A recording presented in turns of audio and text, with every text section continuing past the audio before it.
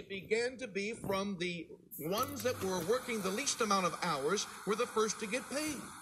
And so those who had worked but 2 hours, they got a full day's pay. Maybe it was $50, who knows? So he handed them $50, and those that were standing around, they thought, oh, we've been here for 10 hours, and they got $50 for working 2 hours. Let's see, 2, 4, 6, 8, 10. That should be, we'll get probably $250. Well, that makes sense. They worked 2 hours and got $50, and these people had worked 5 times as long, done 5 times as much, and so they came in with smiles on their face, and they got $50.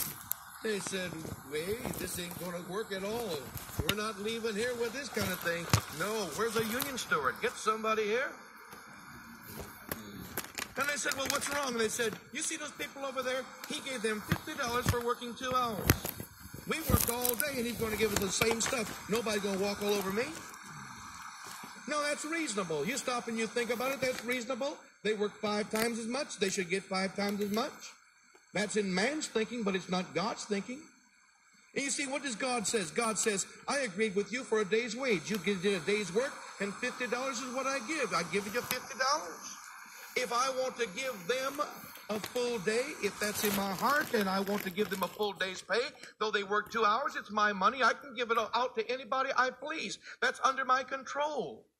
Oh, yeah, I guess that makes sense. But you see, it's a different of reasoning. And a lot of times the devil comes into our minds and builds a case for that which is going to destroy us. The devil works in our minds and builds a situation that sounds reasonable, but it's not what God is saying.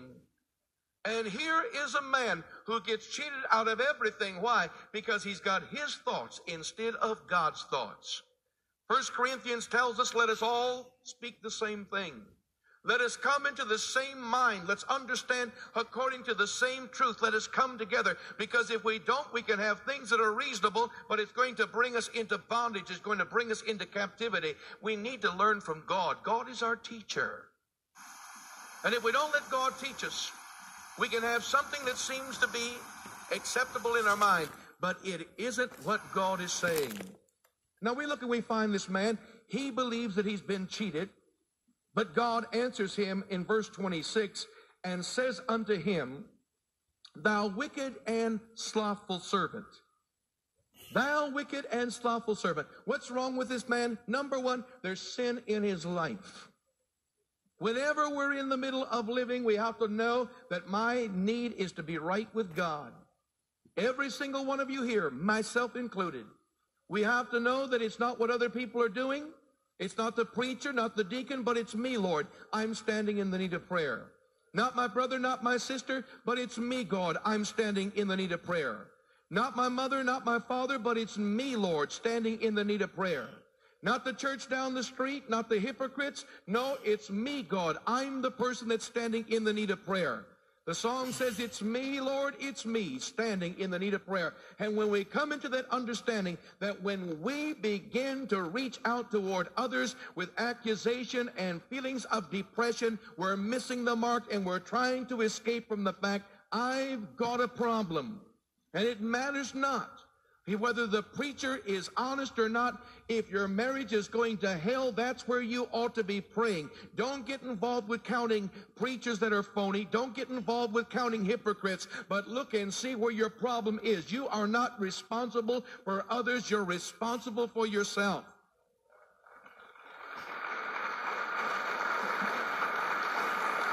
Now, it doesn't mean that we shouldn't be concerned about ministry and want to see it to be valid.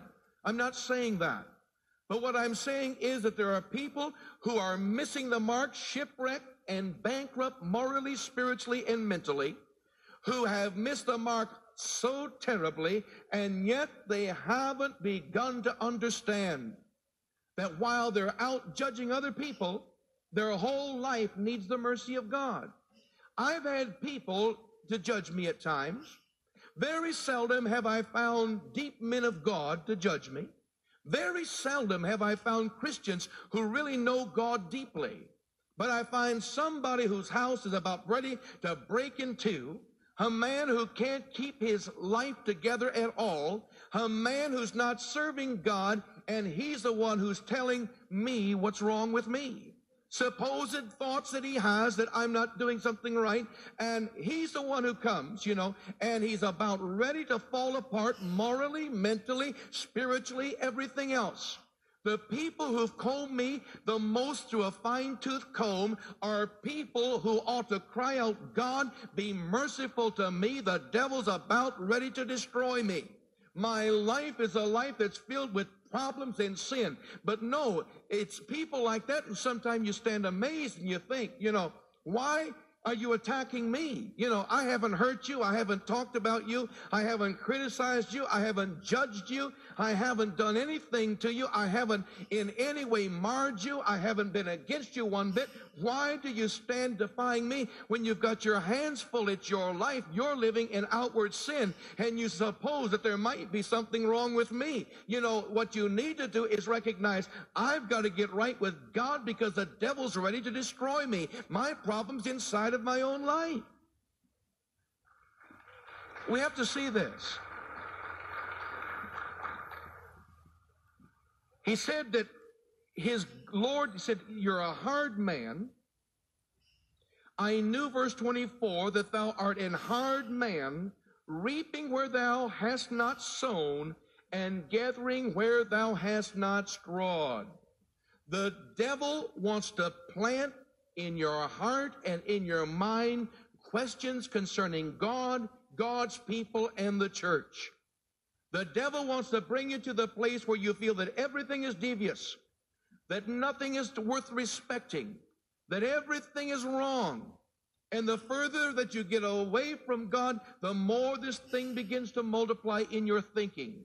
He was convinced that there was nothing really good about his master, that he was a slave to his master, instead of recognizing that the master intended to bless him. And then the answer goes in verse 26, thou wicked and slothful servant.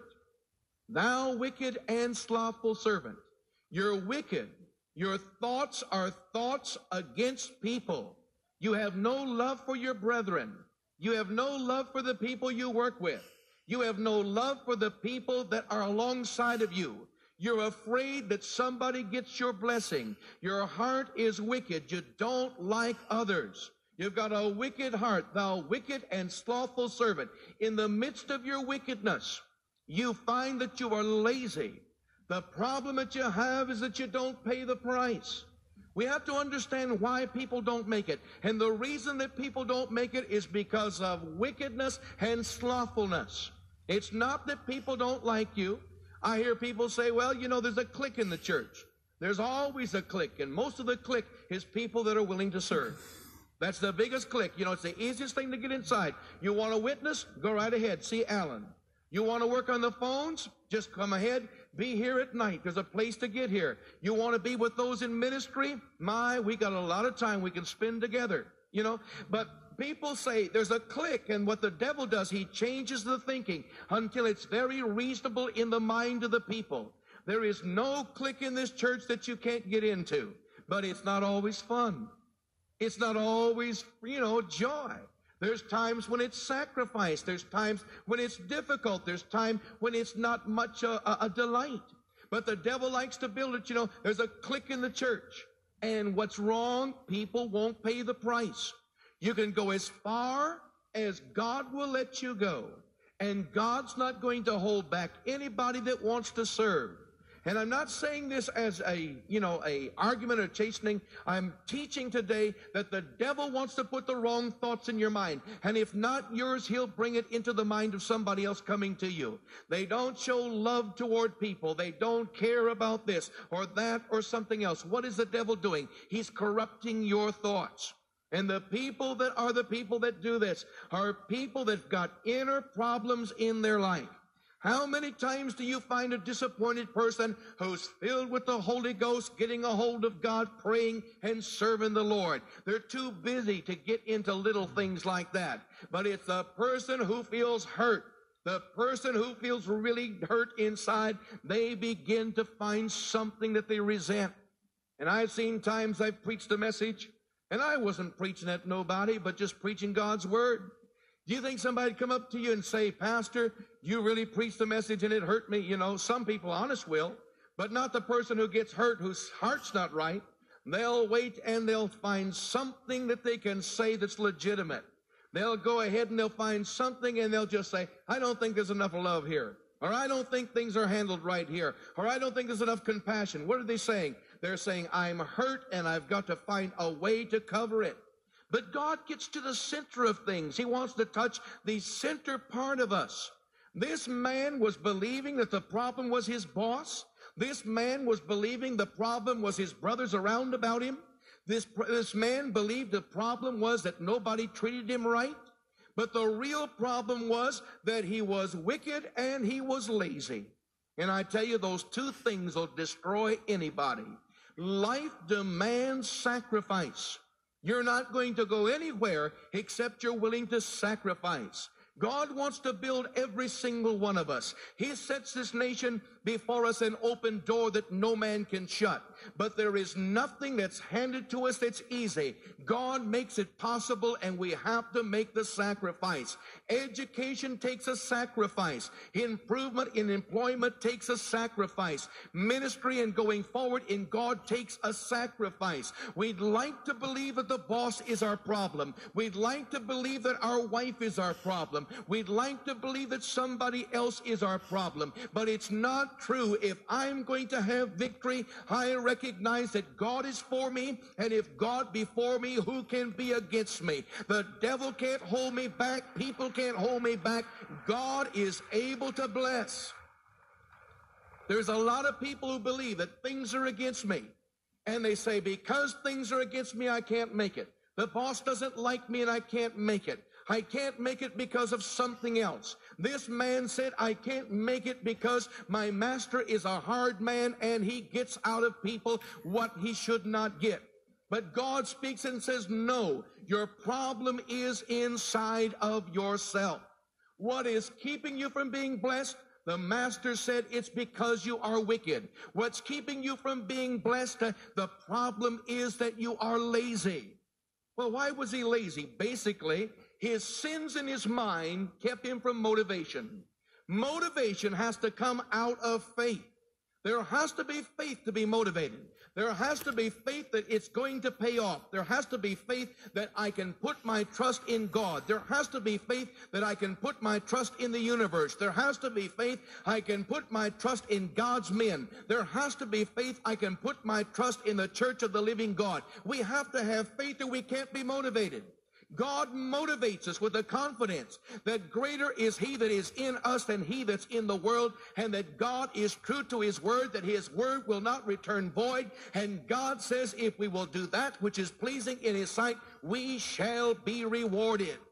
The man with 5 talents knew that he was going to be blessed.